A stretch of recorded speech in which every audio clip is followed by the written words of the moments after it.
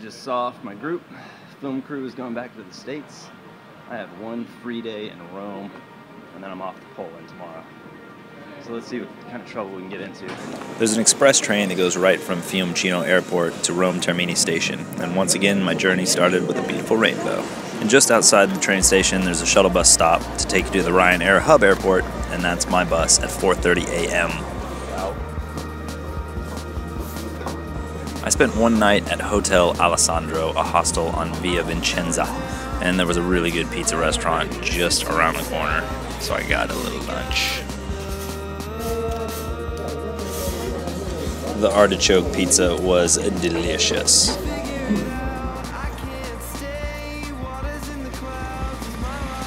The last few hours I've been playing catch up on the internet in my hostel in Rome.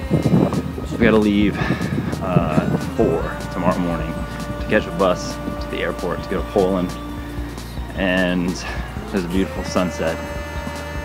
I've been inside for the last few hours. I feel like I should go film it because that's all I've been doing for the last 2 weeks. But I'm not going to film it.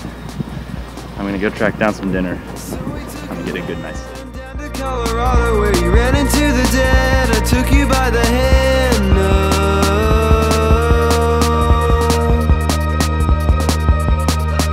That even with your doubts, it's okay. Take into account that it's not about to change.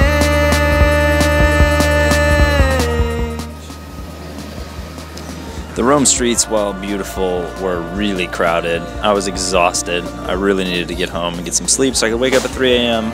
So I headed back. There are 1, 2, 3, 4, 5, 6, 7, 8 beds in this dorm room. It's a nice little desk, lockers, and this one actually has a bathroom in the room that I'll be sharing. 8 people. It's very clean. This hostel is Hostel Alessandro, right outside of the main train station in Rome. It's on the list of Europe's famous hostels. I think it's famoushostels.com, which usually those are pretty good. It was highly rated on Hostel World. I'll spend one night here, barely a night. I'm leaving at 4 in the morning to take a bus to Rome Ciampino Airport to take a Ryanair flight to Poland. I'll be there tomorrow. So I'm gonna sign off now.